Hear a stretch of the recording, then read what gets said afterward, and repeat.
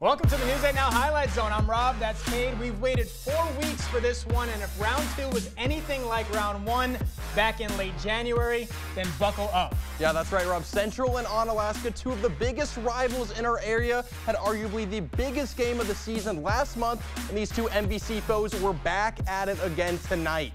Let's go to Onalaska for round 2 of the rivalry. Riverhawks making the short trip north to clash with the Hilltoppers. A game so big, it even had NBA rookie Johnny Davis in the house.